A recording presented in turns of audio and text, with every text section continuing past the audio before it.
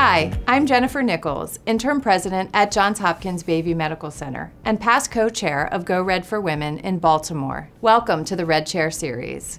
I'm joined today by Dr. Joban Vaishnav. Dr. Vaishnav, welcome. Thank you for having me. Tell us a little bit about yourself. What is your role at Johns Hopkins? What is your area of expertise? I am an advanced heart failure and transplant cardiologist. My area of expertise is in cardiac amyloidosis, and I'm the director of the Johns Hopkins Comprehensive Amyloidosis Center. Tell us a little bit more about cardiac amyloidosis. What is it? Cardiac amyloidosis is a specific type of heart failure that happens to be extremely under-recognized and underdiagnosed. It's caused by protein deposition, which misfolds, forms amyloid fibrils, and then these fibrils stick to different parts of the body. And in the case of cardiac amyloidosis, it's sticking to the heart. What are some of the symptoms a patient might experience? Fatigue, having difficulty laying flat at night, and then also developing swelling in your legs related to fluid buildup as well. Cardiac amyloidosis is often preceded by carpal tunnel syndrome, and specifically bilateral carpal tunnel syndrome. Are any of these symptoms different for women than they are for men? Amyloidosis, and specifically TTR amyloidosis, has historically been thought to be an extremely male-predominant disease. We are screening for amyloidosis because now we have a way to diagnose the condition with a non-invasive imaging modality. Women, as compared to men, present at an older age with this disease, and that's also true of, broadly speaking, congestive heart failure. So my grandmother passed from congestive heart failure. So sorry. Thank you. What are some of the treatments for CHF? You know, we always start by assessing what caused someone's congestive heart failure. A heart attack, perhaps a virus, perhaps a cause related to a hereditary or familial condition. So much about heart health is about prevention. Patients with CHF, what advice do you have for them?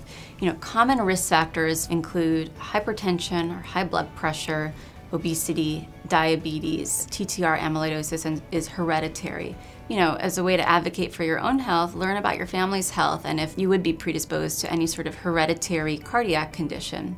So certainly through the pandemic, we heard a lot about health disparities. Does this kind of show up in your practice in the patients that you see and treat? We know that there are certain disparities that women are subject to within congestive heart failure. You know, women are uniquely prone to developing certain types of heart failure that men are otherwise not. So if I were experiencing symptoms of congestive heart failure, how would I have that conversation with my doctor? Once you've recognized that you're experiencing heart symptoms or symptoms of congestive heart failure, of course, see your doctor promptly and describe what you're feeling, as well as how long you may have been experiencing this. Congestive heart failure should be promptly evaluated by a cardiologist. Once you have been confirmed to have congestive heart failure, really quickly finding out if there's a reversible cause is another important aspect of treating the disease.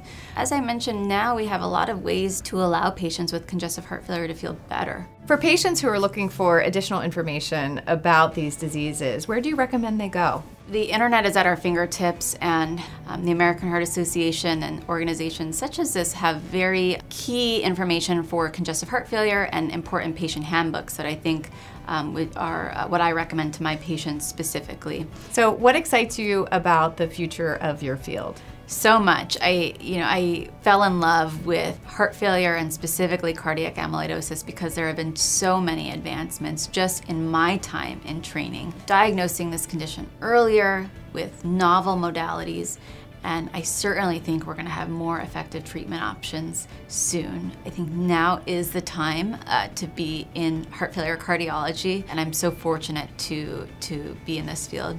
Well, Dr. Vaishnav, thank you so much for being here today. Thank you for everything you do for our patients, for the community, and to advance the field of cardiology. Thank you so much for having me. It's been a pleasure, and thank you for all that you do. Thanks. We appreciate you being part of the Red Chair series. Thank you.